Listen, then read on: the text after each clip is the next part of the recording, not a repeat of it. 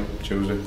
Yeah, massive game against a team who's close to us, so it's going to be a big 3 points if we can get them.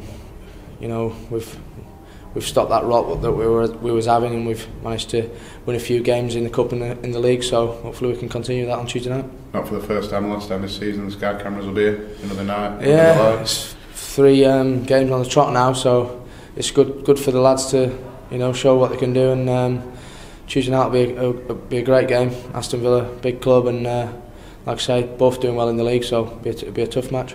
They haven't had a game today. They're doing well, so just in front of us in the league, so it will be a big one, won't it? Yeah, maybe they think that's good that they've not had a game, but they might be a little bit rusty Tuesday night, so we'll have to start well, and Gaffer will have us right. We'll be training tomorrow and Monday and make sure we can get a good result on Tuesday night.